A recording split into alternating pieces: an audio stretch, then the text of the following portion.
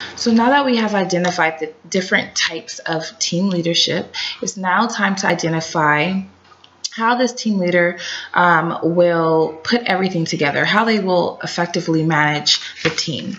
So it brings us to the Hill model of team leadership.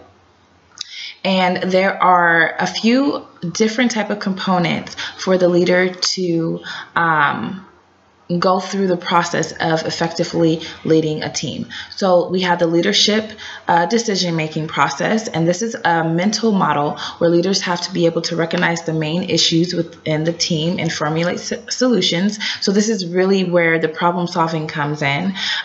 Next, we have the leadership action. So leaders have to decide what type of action is needed, and then they intervene. So looking and assessing the situation will allow them to choose the correct and appropriate action that needs to be taken. And then last but not least, the team effectiveness. So leaders focus on the success and goals reached stemming from teamwork. So at the end of the day, have they effectively led the team towards the team's goals?